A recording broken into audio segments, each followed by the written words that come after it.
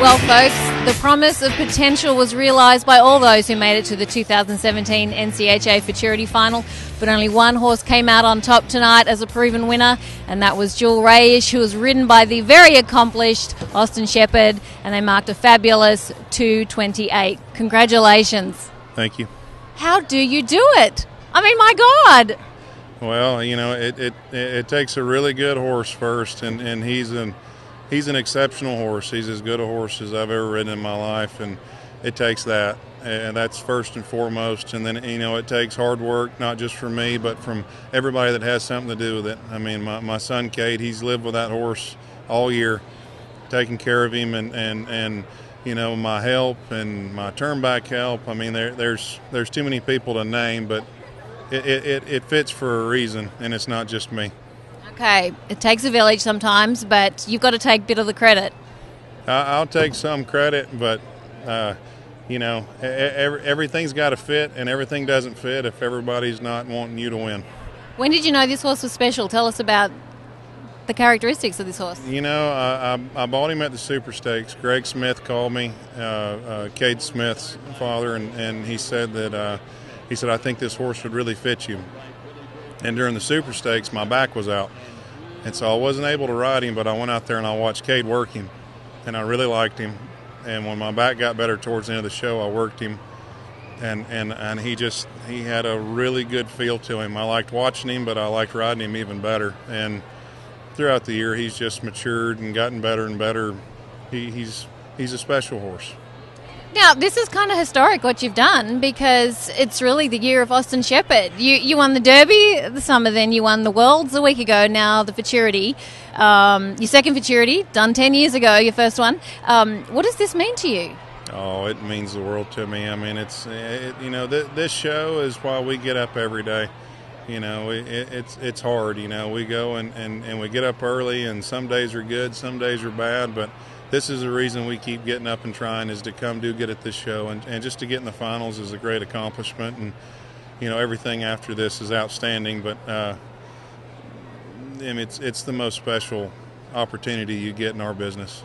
Describe your run to us and what your strategy was tonight. You know, I just wanted to be clean. I wanted to make sure my cows were cut clean, and if I cut the right kind of cow, I wanted to be able to use my horse, and I did. And you know, I mean, first time I ever made the finals here, Leon Harrell, he told me, he said, you know, he said, what you'll find the more you make the finals here is that one night it'll be your night, and you can't do anything wrong. And you know, it makes me look really smart when it works, but it just fit. And you know, like I said, it takes a great horse and great help, but you know, when it's your night, it's your night, and I'm just happy for it to be my night. Sometimes you get a feeling before and you get into the zone. Is that what happened? Yeah, I mean, I knew he was capable. You know, you don't ever know what's going to happen. I've had other horses that I thought were capable. We definitely had a great feeling about him.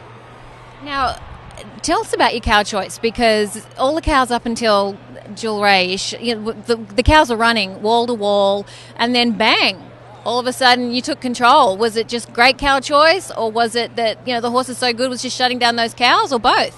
I think it was a combination. I mean, actually, the cow I was trying to cut first did not feel very good when I started to drive her up there, and Bill Riddle was right beside me helping me drive her out, and he said, you know, what's the other cow beside her? And I knew that was kind of a sign for that cow doesn't act very good.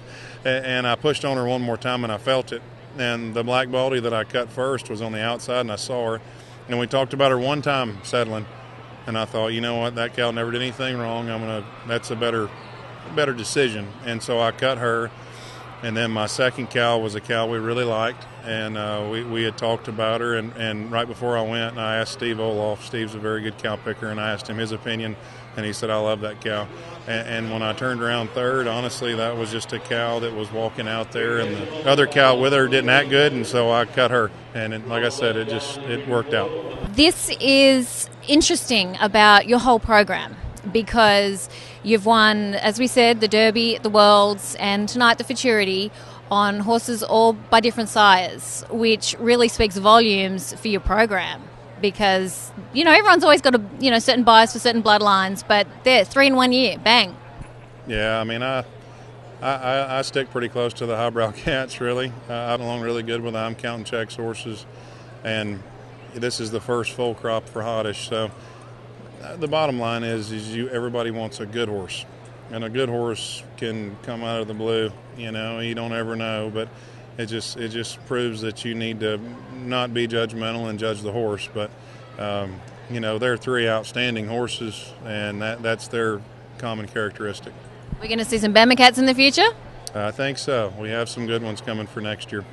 Okay, how did you feel? You always look so calm and collected and cool when you were holes 1 and 5, and we're often speaking, and you've won from last in the herd. How did it feel having to go through everybody, especially when Lee Francois came out and kicked up a whole lot of noise there from the crowd? Yeah, I mean, it's nerve-wracking, but there's nothing you can do about it. You do as good as you can do when you show, and then you hope everybody else does good. But I mean, it was a good cutting, a lot of good horses, and I knew. I mean, usually when you mark a 228, you feel pretty good about it, but I knew the door was still just a little bit open.